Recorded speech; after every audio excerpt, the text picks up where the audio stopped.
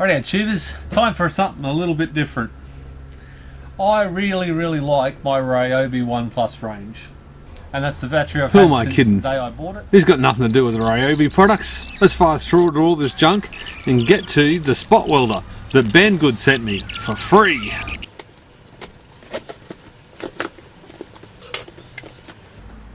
Paperwork. That's probably the warranty card in another language. I'm not sure which language it is. Little book, all in English. We probably won't read the instructions. We'll just get after it and have some fun. More packing. Rightio, we got... Oh, cool. Okay. So they sent a couple of strips of nickel and a little holder thing so you can actually... Looks like so you can spot weld it nice and easily. That's a downside. You would think they would have sent me an Aussie plug. Doesn't matter. I have an adapter, but I would have expected, since it was coming to Australia, it would have been an Australian plug. Or even just a kettle cord that you could have just changed out quite simply. I guess that's something that they can look at. I would never have gotten a spot welder if it wasn't for DIY Tech and Repairs doing his work and a few others out there in the community doing a lot of stuff with the spot welders. I never for a second thought it was possible to spot weld wire that you can't even see. Now, it is the cheapest on the market. I think including this, it's about $200 posted. I will leave a link below. So I did get, whatever you say. It's got to be politically correct, right? The cheapest one possible. It's got a little charging cable, so you can charge batteries and stuff.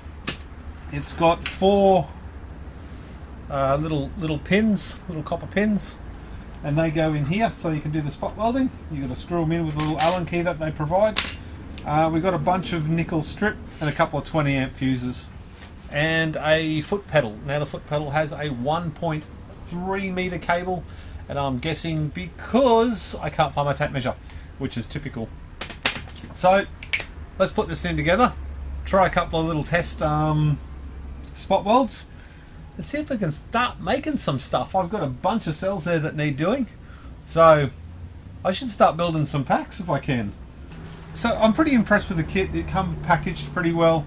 I also went out and bought this as well, because I don't know what I'm actually going to do, but I bought a kilo of 0.8 millimeters across and 0.015 millimeter thick pure nickel off, where did I get that from? Might have been Amazon, I think. Yeah, so I had to pay for that. That was about 120 bucks, and it took about 3 weeks to get here. So I'm pretty glad I got that as well. Okay, let's put this together and see if we can run a couple of test welds, I guess you'd say. Right, all set up, seems to be working. We have got the foot pedal plugged in here to this little yellow one. We also have a few cells charging with the little charger down the bottom. However, I think I've found a problem with that already. You can't spot weld and charge at the same time. You probably wouldn't want to anyway. So we'll unplug that, get rid of that, turn that one off, get one out of the way. And I'm just going to use this one for now. Now I've got 4 bits of nickel strip that I got out of the packet that was with it, so I'm just going to try a couple of... Okay, at this point I'm just going to hit the fast forward button on this whole video. Look, at the end of the day, the whole spot welding the nickel strip didn't work really well at all. The really fine stuff that I got with the kit worked. The thinnest possible stuff worked well and worked straight away. The thicker stuff, I could hardly get it to stick at all. Now I don't know whether that was my technique, inexperience, or the product itself, but I'll be investigating that further. Moving forward, now I'm going to work out a way of making this spot welder work for my situation, i.e. building DIY Powerwall packs. I'm not doing an e-bike or anything like that, so I don't need high amp current draw.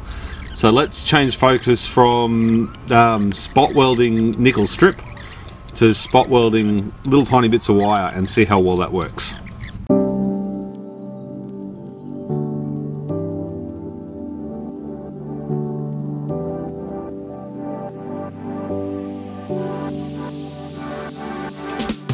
Standing on the edge,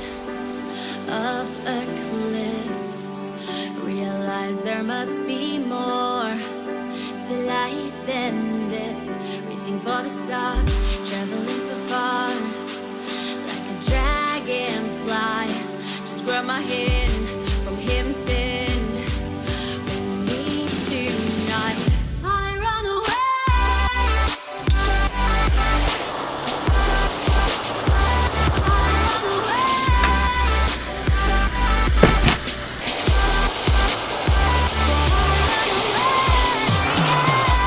Well, there we go, bus bar is all fitted up and zip tied on. Now I haven't done zip ties before, but I do like it. Now what I've done a little bit differently, this is my little test one.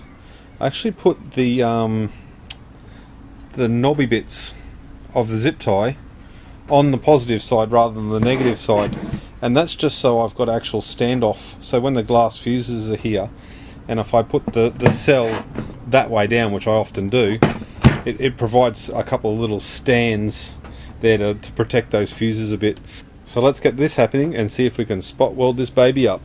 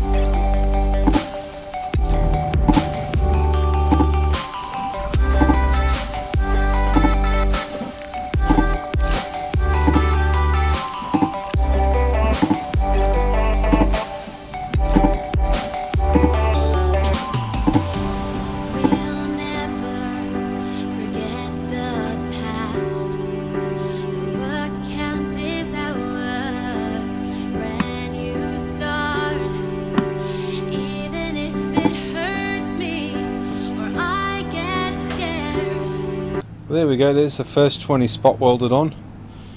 About 6 minutes to do 20 of them, and I think as I get better it's going to be much quicker. I've had 2 pop off so far. Again, maybe that's technique, maybe that's how I'm doing it, but we'll see if we get better at doing this. The plan here is to actually use, on the negative side, use part of a fuse as the wire. So I'll be able to use this bit here and again at the other end, if you can see that focusing. Trying to reuse stuff, so I should be able to snip it off here. So as you can see, it is a lovely, nice, tidy solder joint on the bus bar, along with a nice, safe spot weld to the actual cell itself. I think that's a win.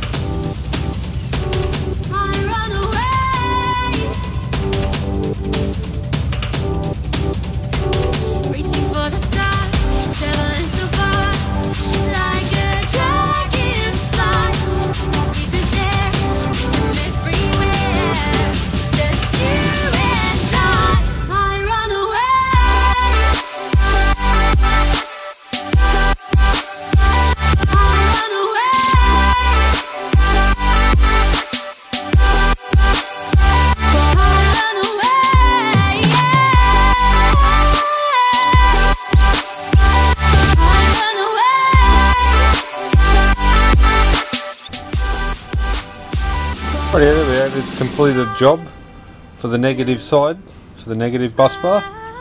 Very neat and tidy, actually, I like it. It took an hour or so to actually do the entire negative side, and I think that's just a little bit too long. Like I said before, maybe with a little bit of practice I can get it down quicker.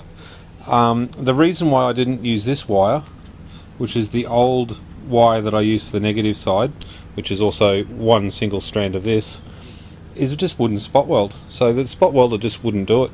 So I had to use that to spot weld it, the legs on that, as I described earlier.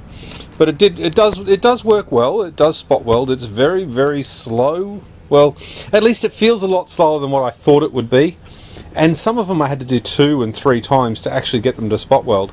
So I don't know whether it's me or this or whatever. So rather than proceeding on and doing the positive side, I am going to now stop. call this one a video, and then I'm going to go around and grab probably Rohan's better spot welder. I don't even know what number it is, but it's better than this one apparently. So higher amps and stuff like that. So I'm going to try the same thing with a different spot welder, and then see if we can do a direct comparison between the two. Anyway, tubers, this has been a long one. If you've hung around this long, please throw me one of them. I would appreciate it. Comments below if I'm doing something wrong or do something better, or I don't know, maybe we need to cut these cables off and, you know, put some decent sized bolts in there and put some decent sized lugs on there and beef it up a little bit. Who knows, you know, maybe that connection there that's not letting the current transfer enough. Who knows. Anyway, tubers, I'll see you on the next one. Cheers, eh?